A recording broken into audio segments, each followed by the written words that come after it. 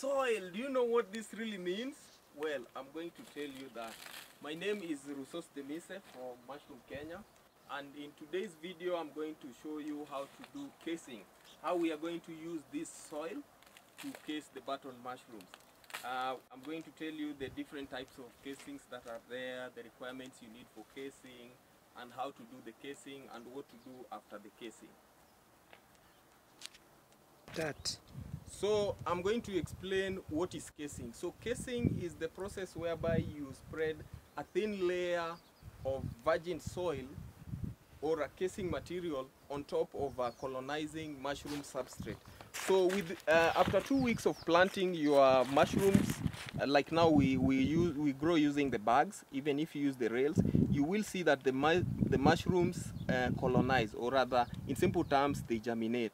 So the white webs you see are called mycelium. So these are the mushrooms that are trying to germinate.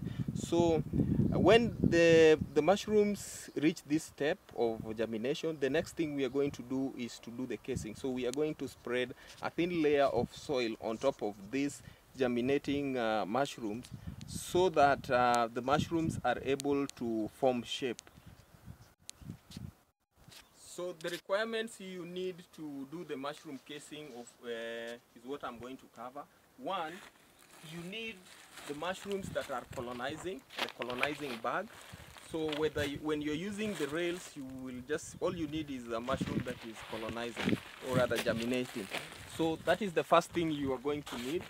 The second thing you are going to need is a casing soil. So like here we have a wheelbarrow full with casing soil. This casing soil should be a virgin soil, majorly taken from the forest. So you will need a casing soil. This is one of the requirements. And